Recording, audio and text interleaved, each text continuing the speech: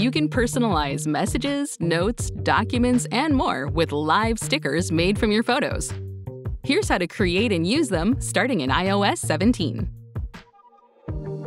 In Photos, select a subject that you want to use as a sticker. You can even choose a live photo to make an animated live sticker.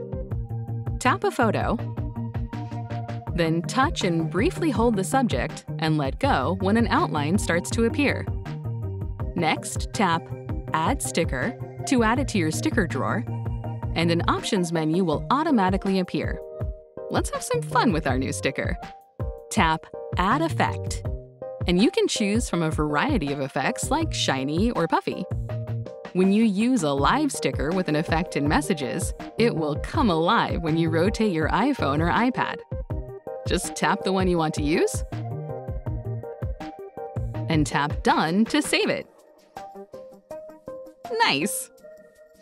Your stickers sync with iCloud and are available on your other devices using the latest software as long as you're signed in with your Apple ID.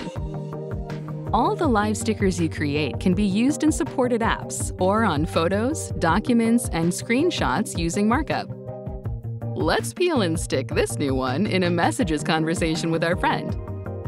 In a conversation, tap the plus button to the left of the text field, and then choose Stickers from the list. In the sticker drawer, you can tap the Add button if you want to create a new sticker, or tap a sticker to add it to the text field.